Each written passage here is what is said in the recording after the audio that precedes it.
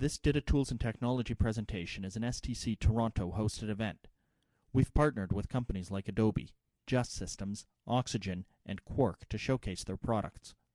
The goal is to help you understand how to create, manage, and publish your DITA content. I'm your host, Bernard Ashwanden. I'm the founder and president of a company called Publishing Smarter. Since 1992, I've delivered a lot of seminars and training classes across North America and Europe. Core focus has been on best practices in writing and content creation. This includes content management systems, XML, and in the past 10 years, DITA has really taken off as a topic of interest. I'm an STC Toronto Community Past President. As such, I'm really interested in opportunities to help STC members stay current with the skills and knowledge that employers want. This is part of the reason for these webinars. In the field of technical communication, DITA is a standard with a great rate of acceptance. To work with DITA, you really need to know what it is and then see how it's used in the leading software tools. I'm going to summarize ideas behind DITA in a big picture way in a couple of slides and then turn this over to the vendors. If you want to work in this area, then the core ideas of DITA should matter to you. There's a lot of vendor support and it's continuing to grow. I'm also finding more clients are converting to DITA or asking that new projects be based on DITA. Job postings for roles like information architect, information developer, even some junior positions are asking more and more for DITA skills. DITA isn't just a way to structure content, though. It's a good way to implement best practice. This includes planning and organizing before doing any writing. If you do DITA right, it's easier to create good proof of concept documentation. DITA also includes developing content relationships. It makes evaluating and testing a content management system easier as well. DITA is also about automation where it makes sense. This means automating links, reuse, and even publishing. None of us would build a numbered list by typing 1, then 2, and 3. We don't manually build a table of contents, but we still often manually configure print or online output by showing or hiding information. We manually manage versions for different products, audiences, or platforms. We manually build links between topics. We manually do so much work we end up spending less time planning, organizing, and writing. And really, that's likely what you were hired to do.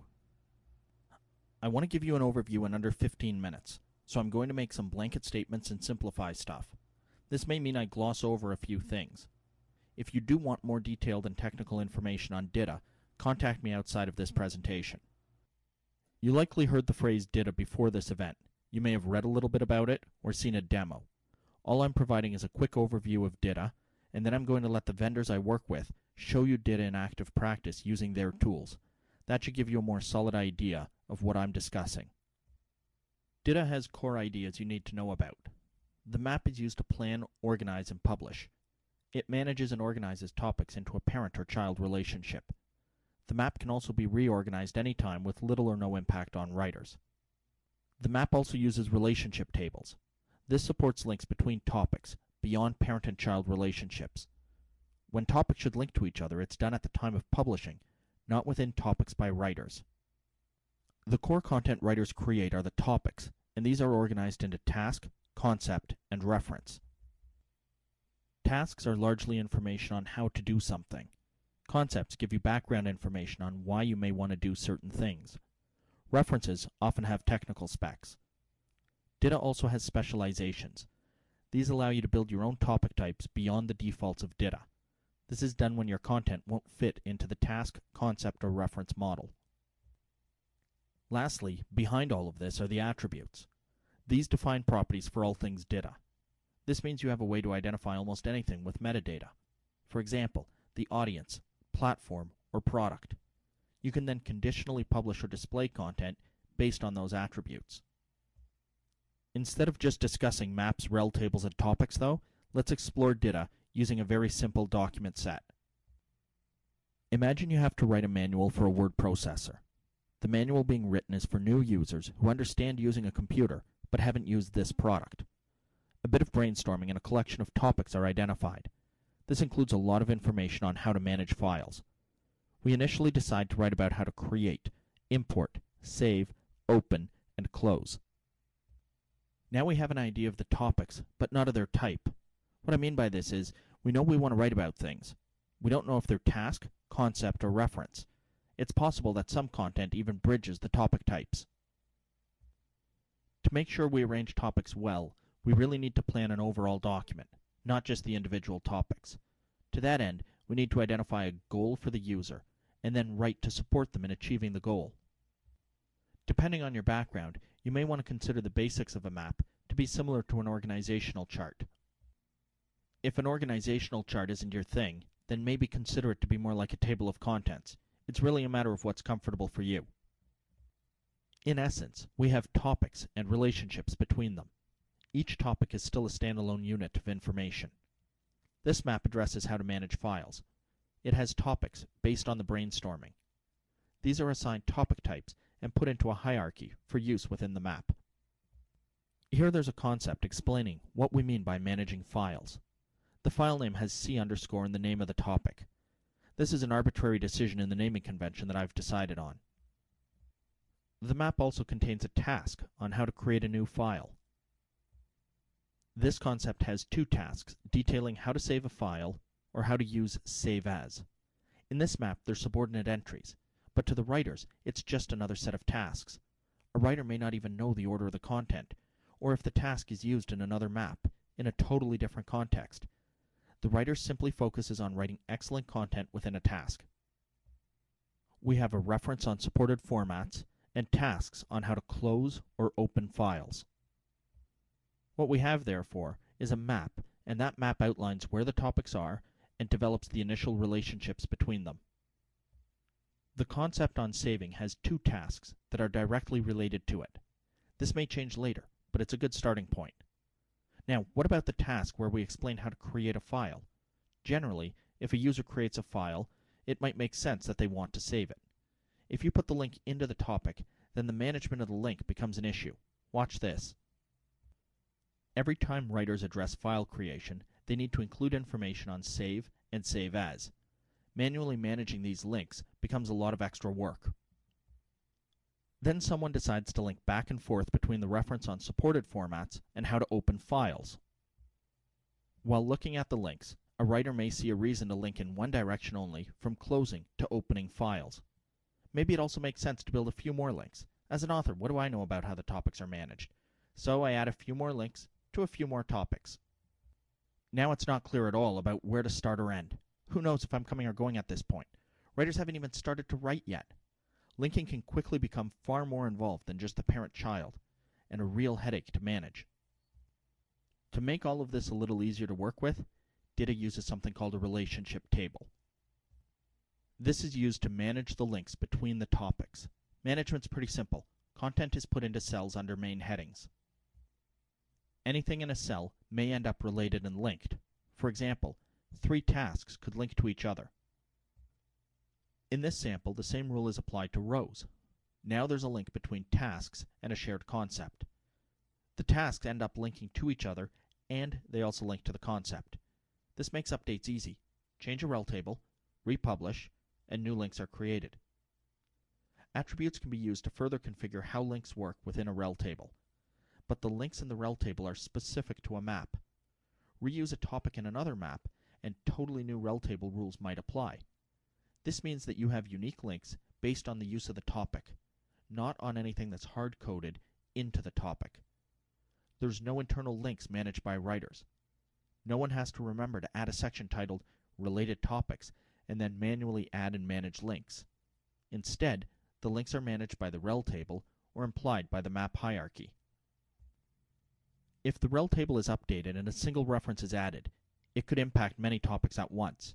Here, 3 tasks, the concept, and the reference link to each other.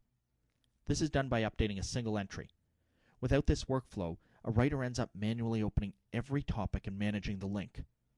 Planned content, though, still does need to be written. In this sample, topics have a title and a short description. To further visualize how DITA benefits the writer, let's explore a couple of specific examples. A task titled Create Documents is written, and a short description added. When published, this is in the PDF, help files, web pages, or any other output that's created. If the map we originally looked at is published, then the task on how to create a document displays this brief title and short description, as well as some basic steps. Now, admittedly, what we see isn't all that impressive, but over time, the text can be further developed. Writers create source content, publish it for review, and then add updated information as a subject matter expert provides it. Of course, along the way, plans change. This map shows where we started. Note the child task Save As. In this sample, map updates change the relationships by modifying child topics. The change here is to update the concept on Save As. It now has a subordinate reference. The writer's free to continue to write. There's no need to manually maintain links or the hierarchy. That's all planned and managed elsewhere. Now an updated map and a new rel table exist. The concept is populated with a title and a short description. When published, we'll see a real change from the first task, which had no initial links or rel table support. Remember, the writer just created a title and a short description. When the map is published and the concept seen with all the associated links, it's a far more impressive document than the first task was. The links are all created because of the hierarchy in the relationship table. This isn't because the writer did a bunch of extra work, but rather because documents are planned. Lastly, if we need to create content for more than one audience, we use attributes. This is the same map, but now we add to it. The task on how to delete is defined for the admin only. We haven't seen it when publishing for a user. When the publishing is done with this audience specified, we're going to get new output. In the output comparison, we see the first excludes the administrator content. It does not include the task on deleting a document.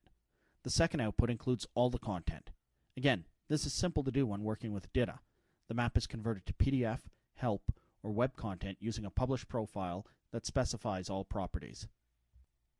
So to recap, in DITA, the map is used to plan and organize content. It might use a rel table to further manage and define the relationship between topics. The author creates content such as tasks, concepts, or references, and they're used by the map. Attributes are applied as needed throughout content. Let me wrap up with a case study. We manage a documentation project using DITA for a mining client. To begin, we build maps and topics with a title and a short description. This is published and approved. Once done, all the topics are identified and content is in the right order. Topics have instructor information and student information, meaning two audiences. Using attributes, we define some content as being a superset for the instructor. We create PDF and help content from one map. So there's 4 finished guides, all planned from the start. Writers create content for review. Feedback's quick, and every week we republish the map. Automatically, we have a PDF and a help file for 2 audiences. 4 documents are delivered. The client can see the full scope of the documentation. Change requests are minimal though. We catch them on a topic level and the writer adapts content almost immediately. At the project end, we have a PDF and help material. We have student and trainer materials, and we even provide a slide deck based on the topic titles. Any changes along the way are managed on a map level, and writers don't get involved in that detail. They write. They do it well, and they do it quickly. The net result is this. The client gets professional materials, built with feedback from their teams, and customized for use in paper and online formats for both the student and the instructor. In addition, we work faster, and we deliver a higher quality result. In order for DITA to really work, though, there has to be something beyond all the tech specs and ideas. There has to be a way for writers to actually write. There has to be a way for content to be published, distributed, managed, edited, and generally maintained. And that's where the software from vendors comes in. Hopefully this demonstration's given you a bit of an overview of what you can do with DITA. Thanks a lot for participating and watching. I'm going to turn this over to the vendors, though, in order to show you how DITA works with their tools.